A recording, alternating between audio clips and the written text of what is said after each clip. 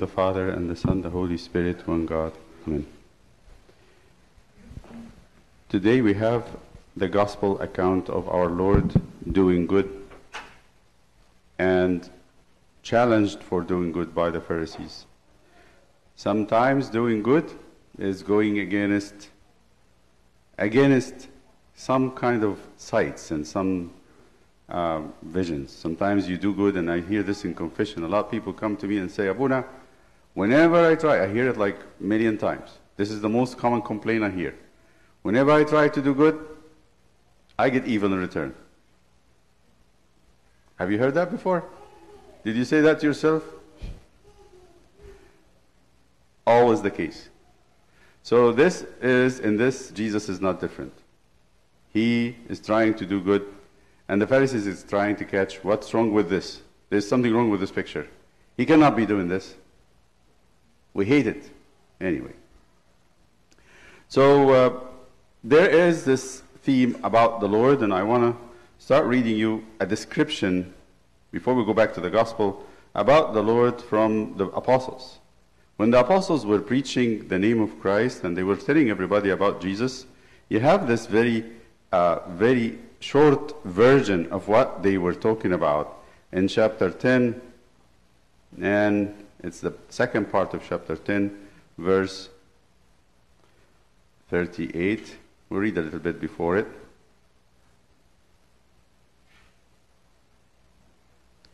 This is when Peter was speaking to an Italian soldier. Actually, he was a centurion, a leader of 100 soldiers, who was a pious man. A man, I want to describe this man to you. Look at this. He says, there was a certain man in Caesarea called Cornelius, a centurion of what was called the Italian regiment. A devout man. Interesting.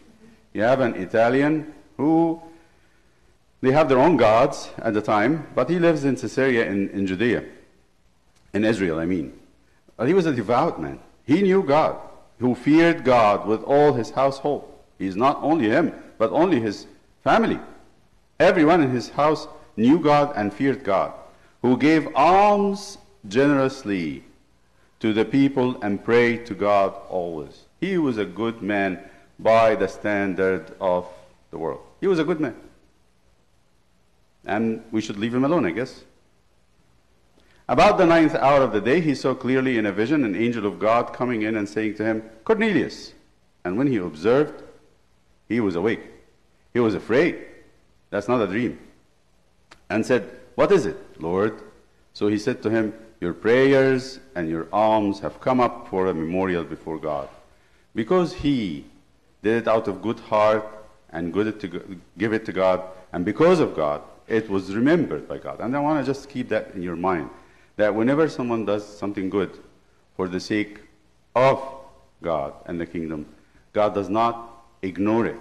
It's not ignored.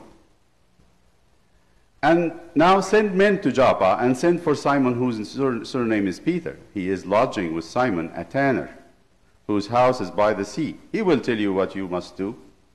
So out of God's goodness in return for Cornelius' good works for the sake of God, God is going to return a favor, and he is going to give him something very precious in return. And when the angel who spoke to him had departed, Cornelius called 2 of his household servants and a devout soldier from among those who waited on him continually. He has people that are godly people around him to serve him in his house. Everyone around Cornelius, it seems like, is affected by his quest for God. So when he had explained all these things to them, he sent them to Joppa. And they had to visit the house where Peter was there. And there's a story here that I'm going to skip over about what is happening to Peter at the same time to convince him to go to that man. Peter was not convinced as a Jew to go to a foreigner, a Gentile, uncircumcised, defiled, you name it, dogs, swine. You have a big list of that. Those names apply to anybody who's not Jews by the Jew. So I'm going to skip over the story because the vision to Peter was to convince him to go. Now we go to the place where he visits. Peter is going to visit this good man. Then he invited them and lodged them. On the next day, Peter went away with them, and some brethren from Joppa accompanied him. So you have the group from the Italians, the Romans, and a group from the Judeans are going to visit them. And the following day, they entered Caesarea. Now Cornelius was waiting for them and had called together his relatives and close friends. This is a great thing. Cornelius said, if heaven wanted me to see this visitor and listen to him, I better call everyone. As Peter was coming in, Cornelius met him and fell down at his feet and worshipped him. That's tough. That's very humble. You imagine this? Romans despised anybody who's not Roman. They used to crucify criminals who are not Romans, but they would chop the head of a Roman to get him done quickly. Out of despise and out of hatred and enmity and feeling superior, they would treat foreigners totally different. But with this man, he worshipped him. Peter lifted him up, saying, stand up, I myself am also a man. And as he talked with him, he went in and found many who had come together. There was a big church there. And then Peter told him it's very difficult, and he's explaining to him what Peter had seen, and Cornelius too explained to him what he had seen. There were two visions. They had to meet and explain those visions. Then Peter opened his mouth and said, in truth, I perceive that God shows no partiality, but in every nation, whoever fears him and works righteousness is accepted by him. Two conditions. In every nation who fears him and works righteousness is accepted by him. These are the two descriptions for Cornelius. Cornelius is a God-fearing man who does righteousness. The word which God sent to the children of Israel, this is now the job of us, the Israelites, he's saying. Preaching peace through Jesus Christ, who is Lord of all. That word you know, which was proclaimed throughout all Judea and began from Galilee after the baptism which John preached. He's going to tell him a little bit about Jesus. How God anointed, listen, anointed means to be a Messiah, anointed Jesus of Nazareth with the Holy Spirit and with power, who went about, listen to this, about doing good and healing all who were oppressed by the devil, for God was with him. So he speaks to a righteous man who does a lot of good about the Son of God who was a righteous person who did a lot of good. And we are witnesses, he says, of all things which he did, both in the land of the Jews and in Jerusalem, whom they killed by hanging on a tree, just because he was doing good. Him God raised up on the third day and showed him openly, not to all people, but to witnesses chosen before by God, even to us who ate and drank with him after he arose from the dead. And he commanded us, the command to the apostle, to preach to the people and to testify that it is he who was ordained by God to judge the living and the dead. To him all the prophets witness that through his name whoever believes in him will receive remission of sins. Point. So doing good was the beginning. Remission of sins and eternal life is the goal. So doing good in itself is not enough. What doing good is, the goal is to reach forgiveness of sins and to also be accepted by God into eternal life. That's what Isaiah would say. Listen to what the prophets had said. Because Matthew, talking to the Jews, Matthew said, this is whom it was written, it was fulfilled about him, that, behold my servant whom I have chosen.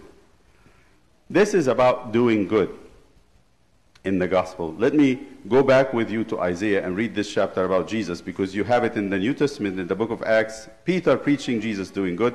The book of Isaiah had already foretold that, and it is Isaiah 42. It is him that St. Matthew is citing here for us to go back to, and we should go back to. Whenever the Bible is citing a verse or a chapter, read the whole thing. This is Isaiah 42 that is brought to us today when Jesus healed a man with withered hands. He hands with paralyzed. Jesus touched him and he healed him. But it was on a Sabbath. And that's what made the Pharisees very much complain. This is what Isaiah says. Behold my servant, whom I uphold, my elect one, in whom my soul delights. You've heard this before, didn't you? You've heard. When was it said, my servant, or my beloved, in whom I'm well pleased? In the Transfiguration and in baptism. The Father is always saying this about the Son. The Father is always saying, He is my beloved. Look at Him. Pay attention to Him. He is the one I'm very pleased with. He makes my heart very glad. Look at the language that God the Father is using. He says, in whom my soul delights. He's delighted from inside. The guts of the Father gets out when Jesus does things. I have put my Spirit upon Him, and He will bring forth justice to the Gentiles. He will not cry out, nor raise His voice, nor cause His voice to be heard in the streets. So when the Pharisees fought with Him, what did Jesus do? He answered very logically and calmly. He didn't get excited like I get excited sometimes, or you get excited over arguments. He's not argumentative. He's bringing out common sense, logic. So when they argue with Him about why you're doing this in the Sabbath, what did He say? Do you rescue a sheep or donkey if it falls in the Sabbath?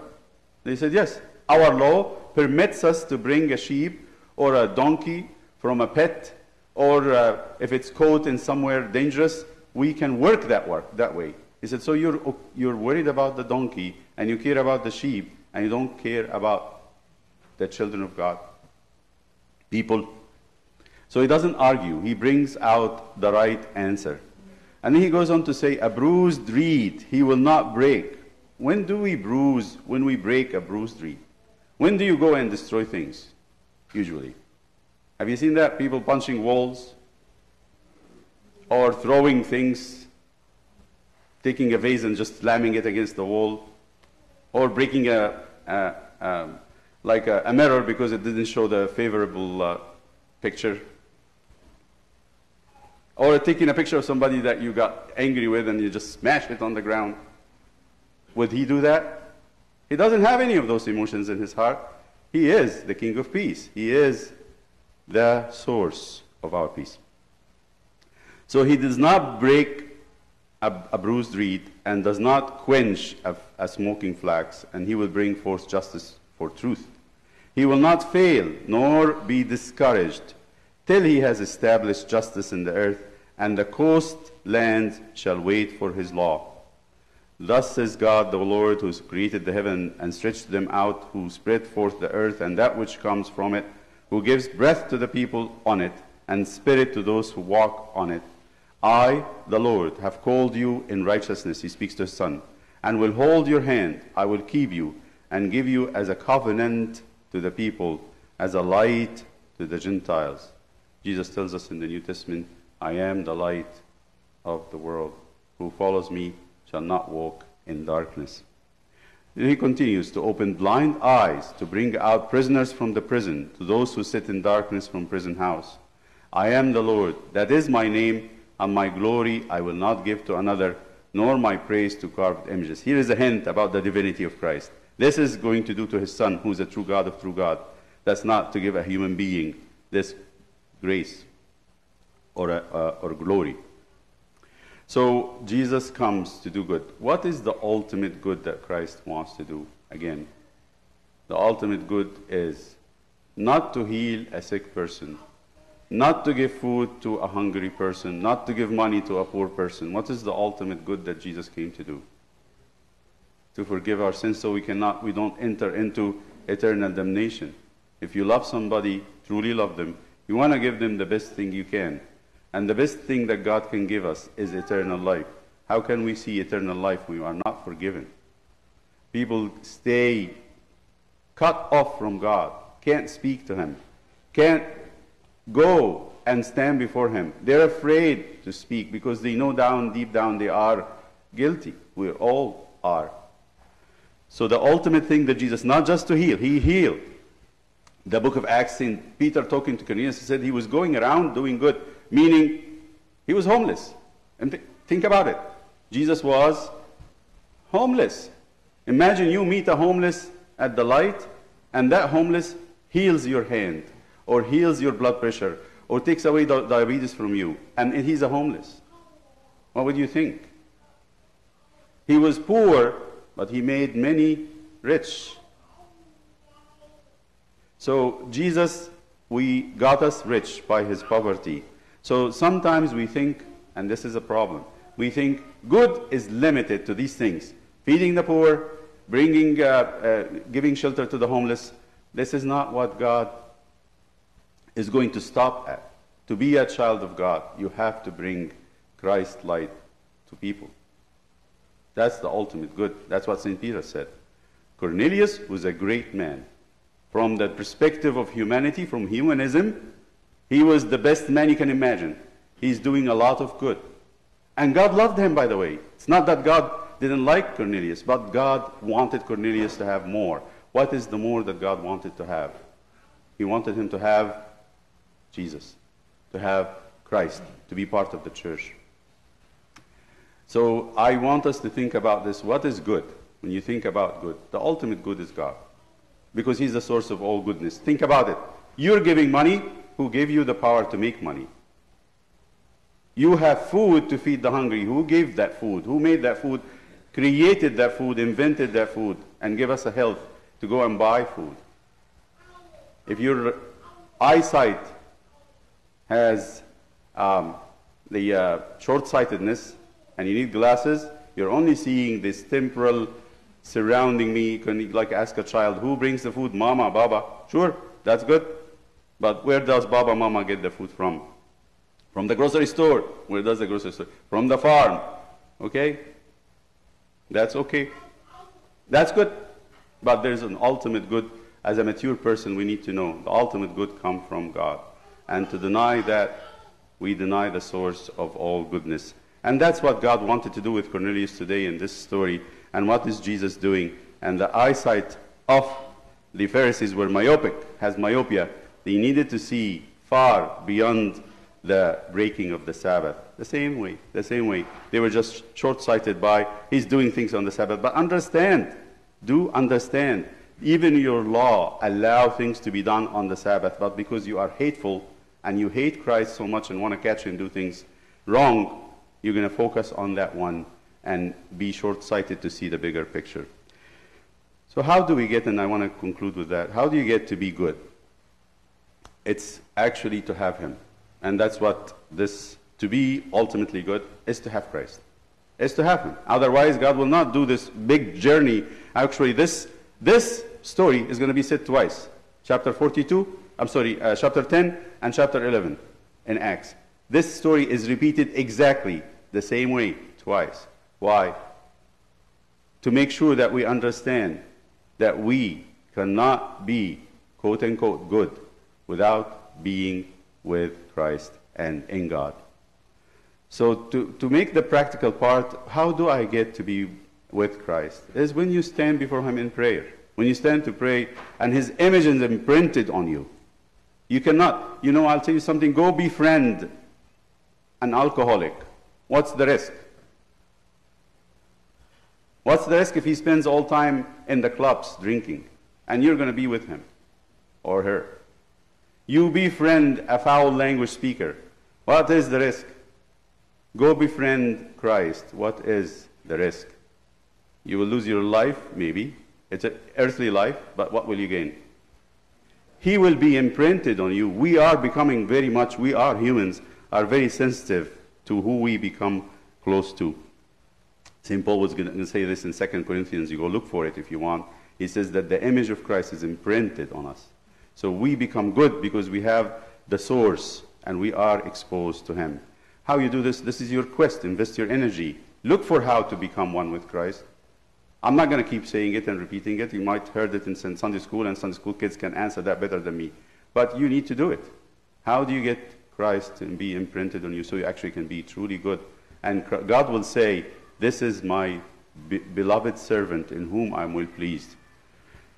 May him and the Son and the Spirit be glorified now and forever unto the ages of all ages.